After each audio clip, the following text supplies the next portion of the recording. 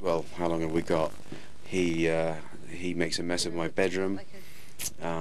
He cheats at cards. He slurps when he's eating, and so far he hasn't even been to number 2s since he's been in here, and I find that extraordinary.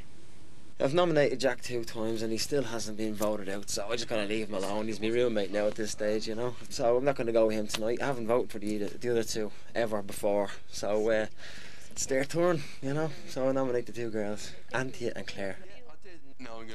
Anthea, Jack and Keith are all up for eviction, but won't find out until tomorrow. I successfully had a poo today.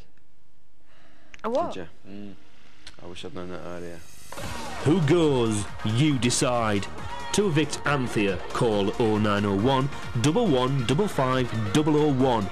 To evict Jack, call 0901 1155 004. To evict Keith, call 0901 1155 005. Lines are open now. And there's more from the house tomorrow night at the same time here on BBC One.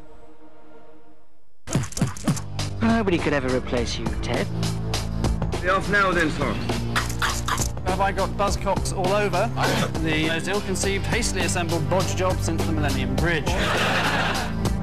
Comic, to tell me, does Brooklyn like your music, or is he getting a bit old? Relief. Africa. It's almost here. Comic Relief. Friday from 7 on BBC One. Respect. Live on BBC One.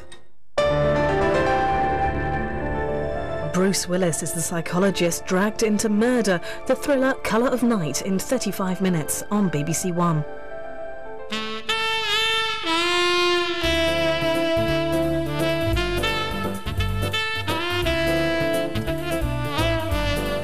In Soviet Union, it's just like money. Money don't make you a better person and don't make you interesting. Money's terrible in one way, I think. It's enough to send you mad.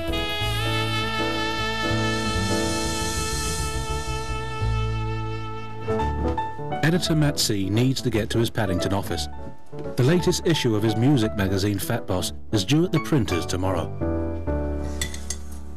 Stakes are real big because if I mess up, there's about 7-8 people affected if I don't get my shit together tonight.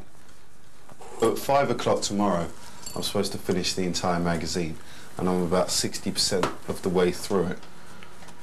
But because we've got all the new equipment and stuff, we've got this amazing super printer and these incredible computers, I feel that I can do that, no problem.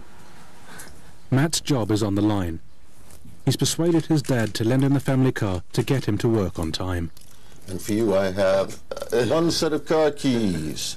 Thanks, Dad. You can drive the car, Great. but with care. Look at this beast.